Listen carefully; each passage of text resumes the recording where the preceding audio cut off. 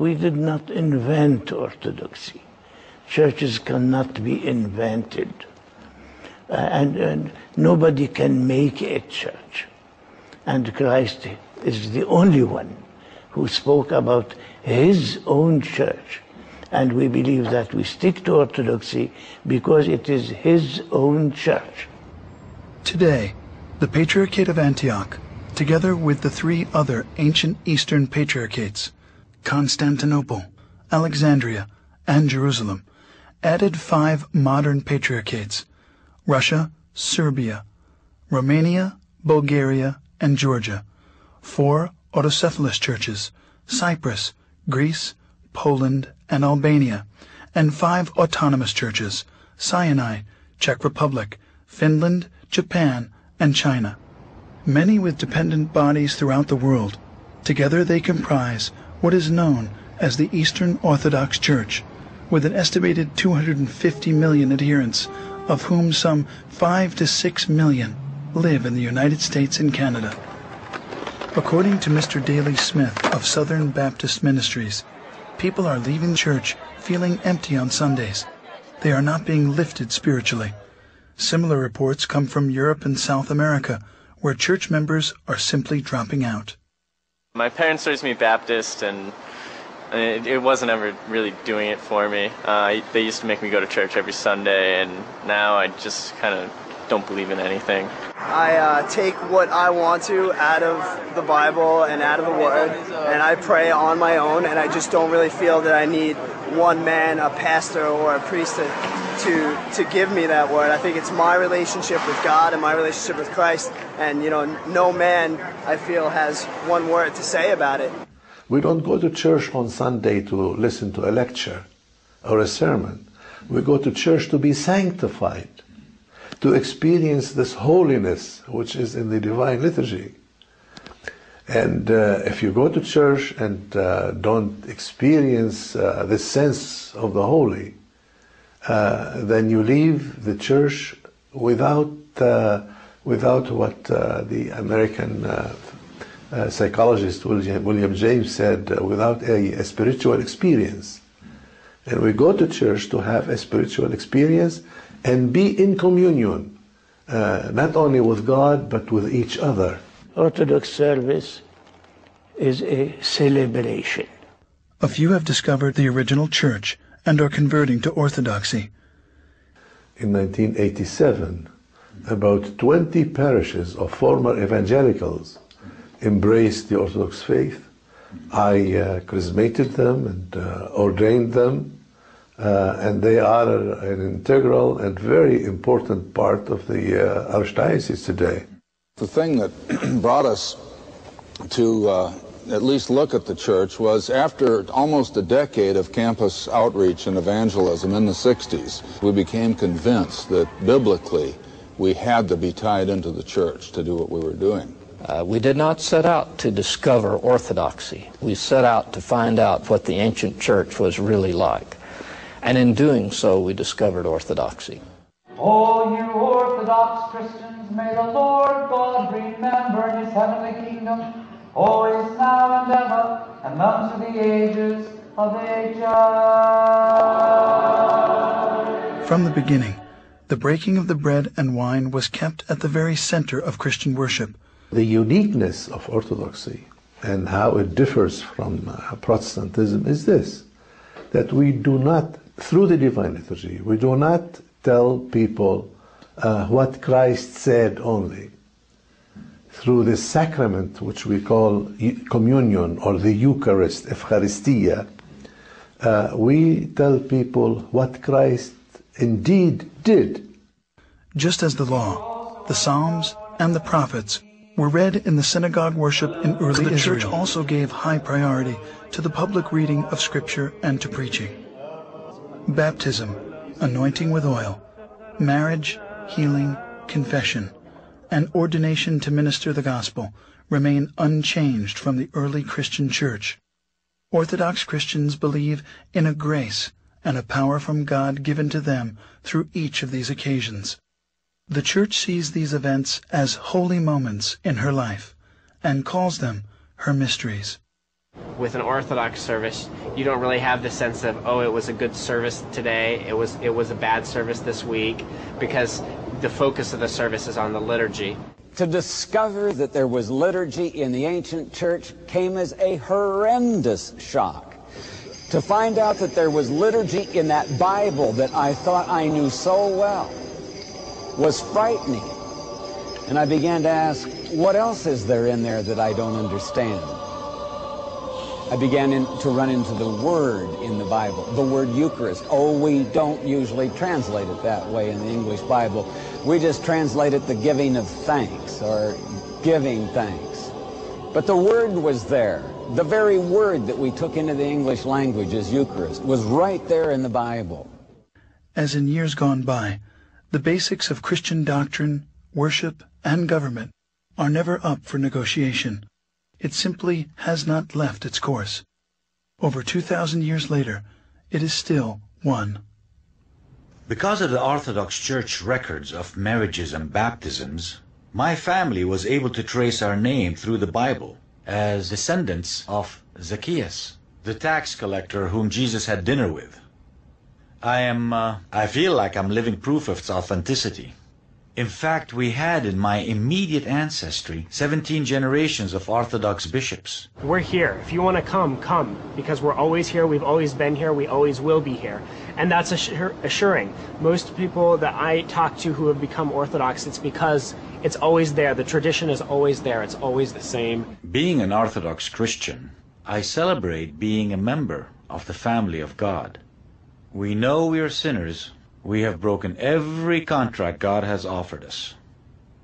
But at the same time, I am most grateful for that loophole of salvation that God gave us through Christ. That's what it's all about. Christianity is for now and for tomorrow and for every day. Jesus' ministry lasted 3 years. Yet, with the new millennium, it is the world's largest ministry, with some 2 billion followers. Out with the old, a tooth for a tooth, and in with a new and difficult way of life, turn the other cheek. The meek will be exalted. Love your enemy, and give the shivering man your cloak. The Son of Man did not come to be served, but to serve. It's a religion of love, a religion of mercy, a religion of compassion. It's not a judgmental religion, and any theology which does not touch people in their pain and suffering is a remote theology, has nothing to do with people. After 2,000 years, we have not forgotten the short but dramatic life of Jesus of Nazareth and the powerful message he left behind. The challenge, the aspiration. He encourages man to do better, to be charitable, to forgive. He talks of faith, hope, and love. The Orthodox Church will continue in that challenge until his return. That challenge is to spread the good news about the historic church, the one that Christ himself established, being sure it is identical to the Church of the Apostles.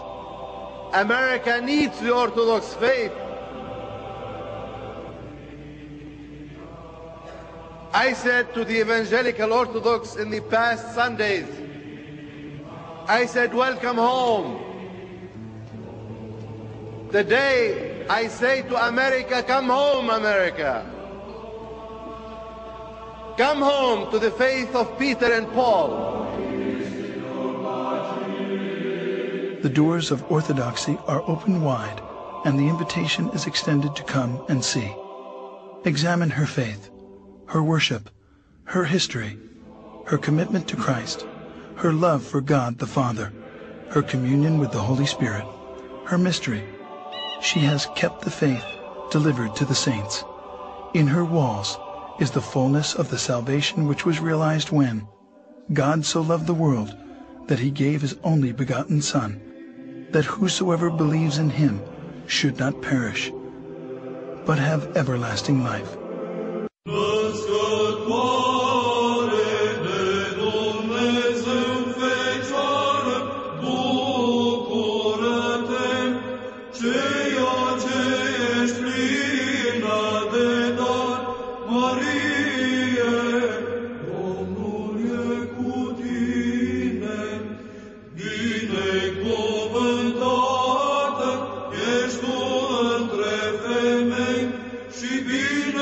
Binecuvântat este rodul pântecelui tău, că ai născut pe Mântuitorul sufletelor noastre.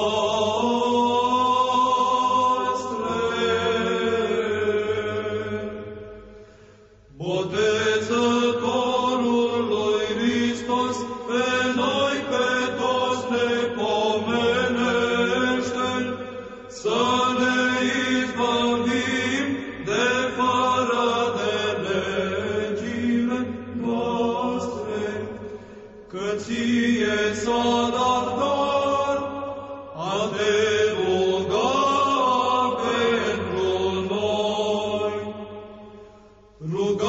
Rugați-vă pentru noi, Sfinților apostoli și Sfinții toți, să ne izbăvim de nevoi și necazuri, că pe voi ca-ți folositori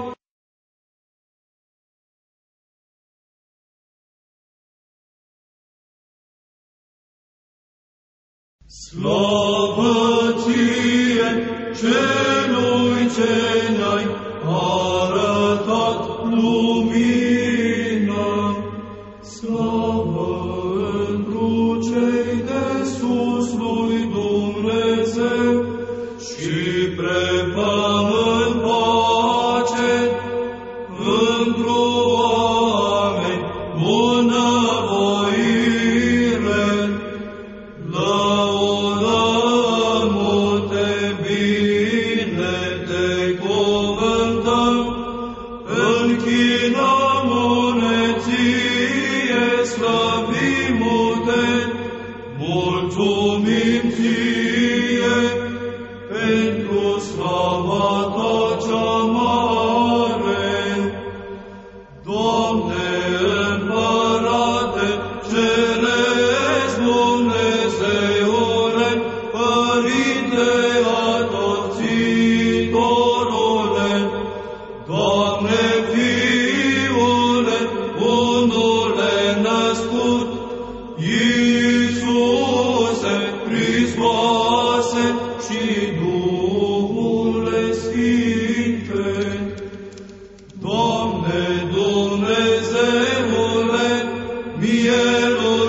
mielușelului Dumnezeu, Fiul Tatălui, Cel ce ridici păcatul lumii, miluiește-ne pe noi, Cel ce ridici păcatele lumii. Primește rugăciunea noastră, Cel ce ședea dreapta Tatălui și ne miluiește pe noi. Că Tu ești unul Sfânt, Tu ești unul Domn Iisus Hristos, întru slava lui Dumnezeu Tatăl Amin. În toate zilele bine te voi cuvânta și voi lăuda numele Tău în veac și în veacul veacului. Învrednicește-ne, Doamne, în zi